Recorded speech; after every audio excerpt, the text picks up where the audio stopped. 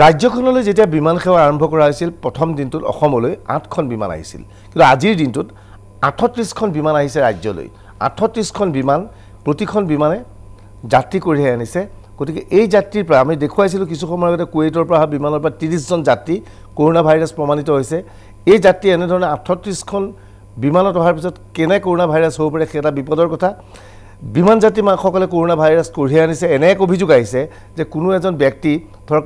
গুৱাহাটীলৈ আহিব বিচাৰিছে দিল্লীৰ পৰা কিন্তু তেওঁ শাৰীৰিকভাৱে অসুস্থ অনুভৱ কৰিছে জ্বৰ হৈছে গতিকে জ্বৰ হলে ক্লোচিন 650 বা কিবা এটা টেবলেট খাই তেওঁ প্লেনত আহে প্লেনৰ যাত্ৰা খুব বেছি 2 ঘণ্টা বা 2.5 ঘণ্টাৰ এইখিনি সময়তে তেওঁ জ্বৰৰ উত্তাপ কমি যায় বিমান কোঠত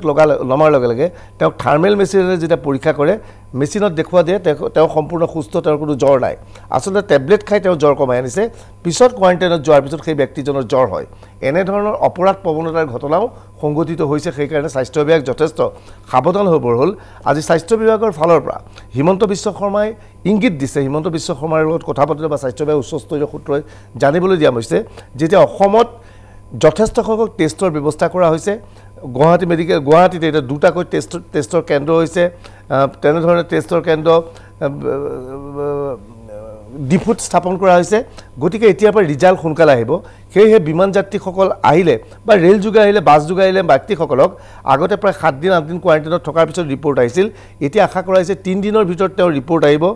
নিগেটিভ যদি হয় সেই ব্যক্তিজনক লগে লগে ঘৰলৈ প্ৰেৰণ কৰা হ'ব আৰু ঘৰত তেওঁ হোম কোৱাৰেণ্টাইনত থাকিব পাৰিব এইপিনে বিমান কোঠৰ পৰা যাত্ৰীসকলে গাড়ী লৈ যিখন হোটেললৈ যাব লাগিছে তাত নগৈ বেলেগত আশ্ৰয় লোৱাৰ অভিযোগ উঠিছে এনে অৱস্থাত চৰকাৰে এতিয়াৰ পৰা প্ৰতিখন গাড়ীৰ লগত জিপিআৰএছ মেচিন লোৱাৰ লগোৱাৰ সিদ্ধান্ত লৈছে এই কথা জনালে হিমন্ত বিশ্ব শৰ্মাই 12-13খন ফ্লাইট আহি আছিল আজি ফ্লাইটৰ সংখ্যা 20 অতিক্ৰম কৰিব সেইকাৰণে আমাৰ প্যাসেঞ্জাৰৰ সংখ্যা অলপ বাঢ়িব কিন্তু তথাপিতো আমাৰ প্ৰস্তুতি ঠিকে আছে নিয়াৰিকৈ কামখিনি হৈ আছে প্ৰথমবাৰৰ বাবে জিপিএছ লগা হৈছে গাড়ীবিলাক যাতে যাত্ৰীবিলাকে মিছা কথা ক'ব নোৱাৰে নিৰ্দিষ্ট সময়ত আমি 2-1জন যাত্ৰী কম সংখ্যক আমি দেখা পাইছো যে তেওঁলোকে আমি য'ত যাব দিওঁ তাত নগৈ কৰবাত সোমাই যায় কৰবাত নোহোৱা হৈ যায় এতিয়া জিপিএছ লগোৱাৰ ফলত তেওঁলোক যাতে নিৰ্ধাৰিত স্থানত যাব পাৰে আৰু আমি ইয়াত মনিটৰ কৰি আছো তেওঁলোক যাতে কৰবাত ইফাল সিফাল হ'লে লগে লগে আমি ড্ৰাইভাৰক ফোন কৰি ক'ব পাৰোঁ যে তুমিতো ইয়াত যাব লাগিছিল তুমি ইয়াত কিয় আহিলা অসমত যদিও আমি পেচেণ্ট পাই আছোঁ কোৱাৰেণ্টাইন চেণ্টাৰৰ পৰাই পাই আছোঁ অৱশ্যে আজি তিনিচুকীয়াত এখন চাহ বাগিচাৰ পৰা এটা আমি পেচেণ্ট পাইছোঁ সেইটো অলপ উদ্বেগৰ কথা কিন্তু তাক বাদ দি গোটেই পেচেণ্টবিলাক আমি কোৱাৰেণ্টাইন চেণ্টাৰৰ পৰা পাই আছোঁ